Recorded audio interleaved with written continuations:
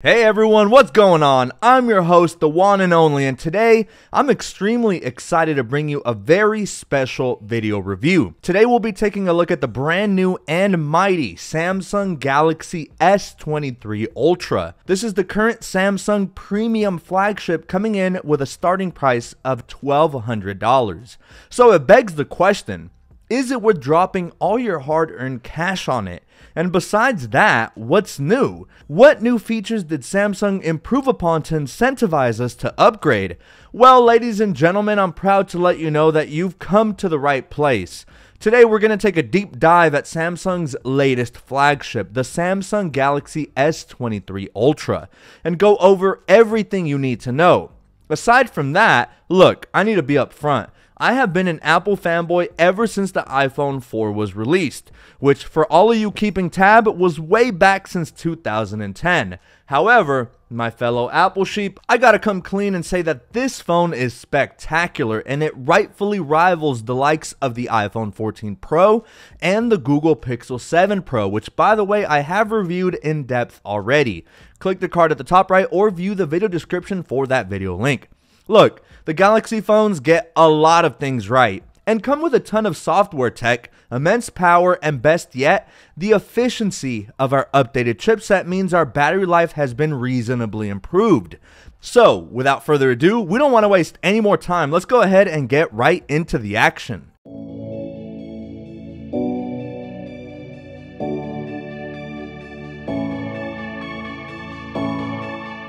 Okay, ladies and gentlemen, in case you missed it, occasionally I'm going to do my unboxings in short form. So if you want to see this bad boy unboxed, again, click the card at the top right or check the video description. But anyway, first things first, let's go over pricing and availability.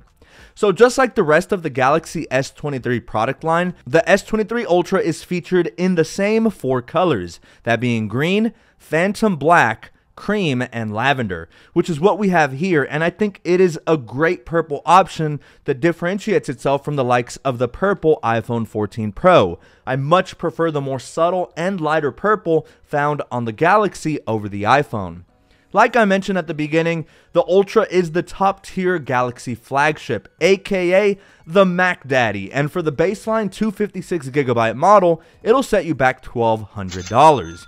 You can opt to increase your storage to a more generous 512GB for $1,379 odd pricing, or you can go all the way up to a 1TB model that comes with an eye-watering price tag of $1,619. So yeah, kind of pricey, but it's in line in terms of pricing with the likes of the Apple iPhone 14 Pro line, which for reference, a maxed out 1TB iPhone 14 Pro Max will run you $1,599. So yeah, basically the same, only $20 more expensive than the iPhone.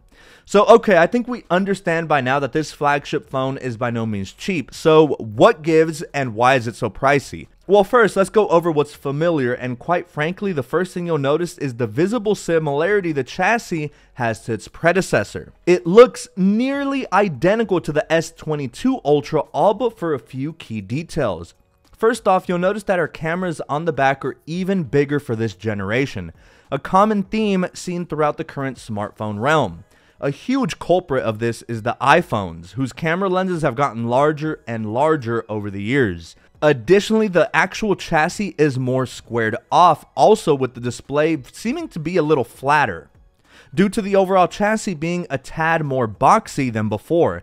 And honestly, I quite like it. It makes the ergonomics of the phone great and easy to hold in the hands for an extended period of time. And not only that, it just feels more premium in the hands. I don't know, it's hard to explain.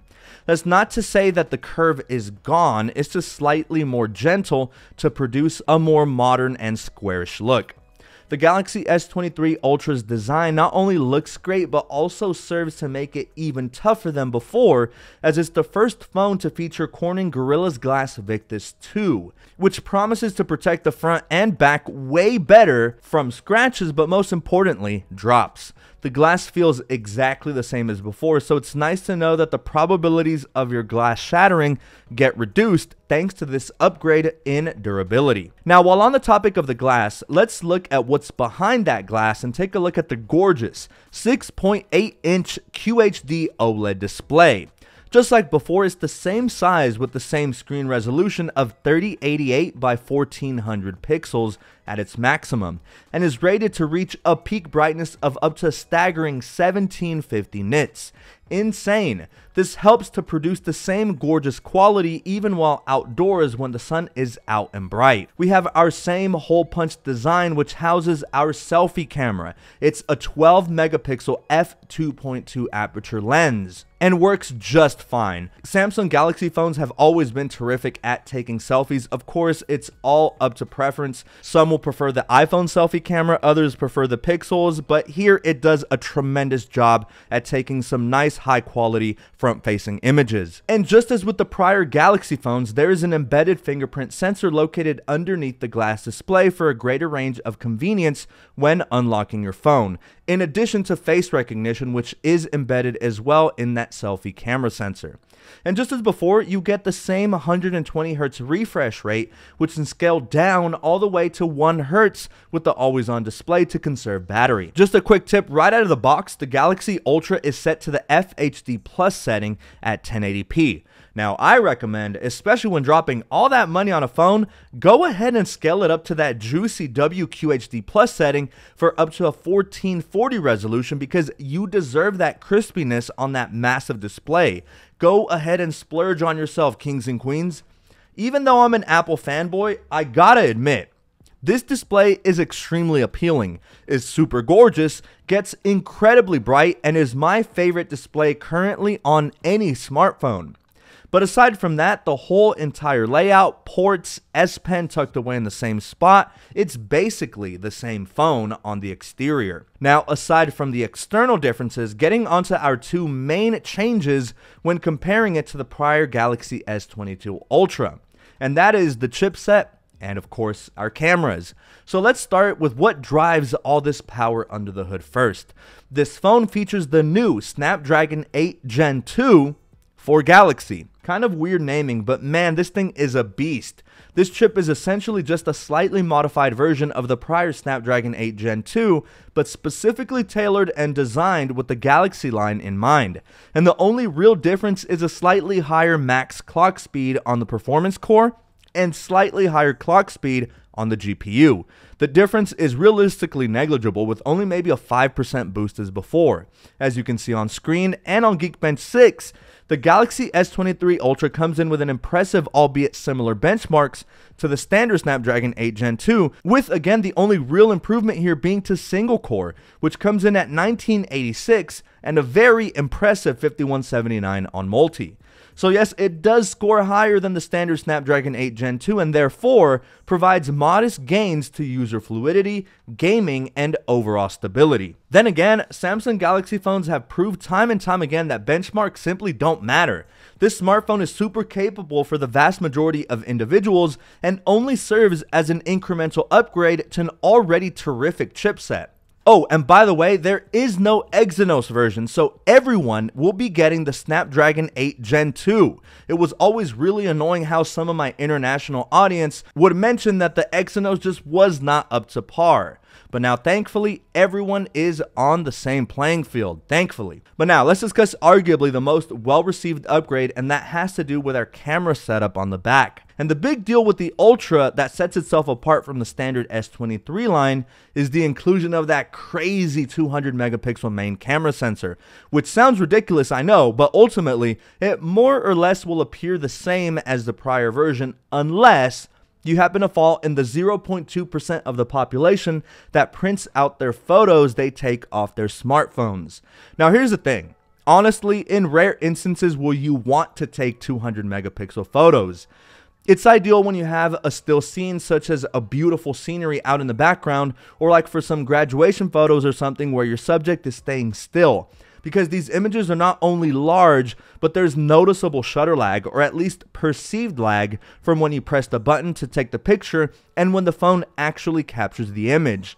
For the most part, to not only save space but also for a smoother experience, you'll mainly want to take photos at a reduced resolution. Like the S23 and S23 Plus, the Ultra's main camera takes 12 megapixel photos by default using pixel binning. In the case of the Ultra, it just has more pixels that it can group together, which results in better looking images that are brighter and have less image noise, even under low light. See, that's why they can technically say it's 200 megapixels thanks to that binning process on those pixels.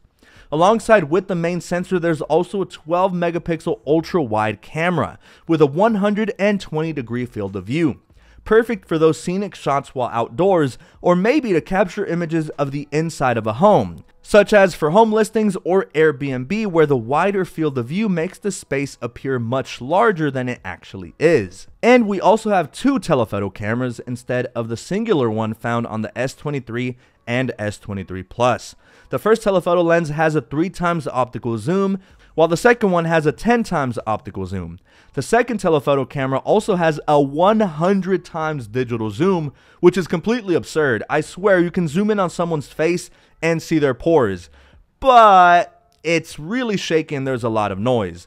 The more you zoom in, the less clear the image looks and the more noise that is inevitably produced. In essence, the S23 Ultra takes phenomenal photos, as can be seen on screen now. The Ultra does a great job also at taking photographs in low lit conditions, as the software takes the reins and produces images that appear really true to life. Night mode photography, for the most part, is something the Galaxy phones have always excelled at. Stay tuned, as typically when talking about smartphone cameras, I could go on forever and make this a 50-minute video, seeing as how image reproduction on smartphones is really left up to the user and very subjective. It's all up to preference in how the smartphone internalizes an image. Does some software magic, and spits out said image, which is ultimately what you end up seeing. Some people prefer photography on iPhones, while others adore how more true-to-life images are on something like a Pixel phone. What I will say is that I am definitely planning on making a non-biased camera comparison between the S23 Ultra and the iPhone 14 Plus. So definitely stay tuned, and if you have any suggestions for the camera comparison test, let me know down below. And lastly, what's on everyone's mind when shopping around for a new smartphone is, of course, battery life. But I'm going to be brief here because you won't want to miss my battery drain test, which will give you a more realistic indication at how long these phones can actually last. But the Galaxy S23 Ultra offers the same high capacity 5,000 mAh battery as the S22 Ultra, but it looks like Samsung has made this phone more efficient thanks to the new chipset found inside. So in terms of efficiency, you can expect this device to last a couple hours longer than the prior S22 Ultra thanks to those advancements in efficiency. Unfortunately, Samsung is sticking with the same 45-watt fast charger for the S23 Ultra. I'd really like to see it go higher, as other competitors are offering blazing fast charging speeds, but I charged this phone from 0% for about 30 minutes and it revived it with a pretty impressive 60% of juice only after 30 minutes, which for a quick recharge isn't bad at all. 60% can surely last you a whole day's worth, even with moderate use. So in the end, what's the verdict? Look, this phone is nearing perfection. I think we're at a crossroads with smartphones because with each passing year, there's only so much they can add. I mean, do smartphone manufacturers want to add 5, 6, 7 lenses? I think they'd look really goofy, but for the most part, phone upgrades nowadays consist of maybe a few new colors, some spec bumps to the chipset and cameras, and maybe a bump in starting storage or RAM. True innovation in smartphones has dwindled over the years. However, I gotta say that Samsung has this formula down packed. There's really nothing to complain about here, and if someone ever does, they're most likely nitpicking. But realize that coming from the S22 Ultra to the S23 Ultra will only provide minimal value. A small increase to performance, moderate improvements to the camera department, and making the phone more efficient and speedier are some of the few potential benefits you'll receive from upgrading. But in my humble opinion, I think this bad boy is the single best Android phone you can currently buy, period. Yes, it is expensive, but it makes a strong case for being at least within the top 3 of current best smartphones in general currently in the market. The 200 megapixel camera is simply stunning, and Samsung has really upped its game when it comes to low light performance. But if you really don't care about the S Pen or the 200 megapixel camera, it may be worthwhile to look at the S23 Plus, which, yes, a review is on the way, so stay tuned. If you want a phone that does it all, has insane power with one of the best gaming experiences on a smartphone, and are curious as to what all the hype is about on a 200 megapixel sensor, then the Ultra will most definitely be worth the investment. Let me know what you guys think though. For all my Android users, what is your experience with the Galaxy line? If you've ever owned one, I'm interested to see what you guys think. But as for me, if my ties with the Apple ecosystem weren't as deep, I'd seriously consider using this as my daily driver. As always, guys, don't forget to hit the like button. And if you haven't drank a cup of water today, then what are you doing? I'm just worried about your hydration, so go and do that. And hopefully everyone has a wonderful rest of your day or night. Until next time, guys, be safe, and I cannot wait to catch you all in my next video.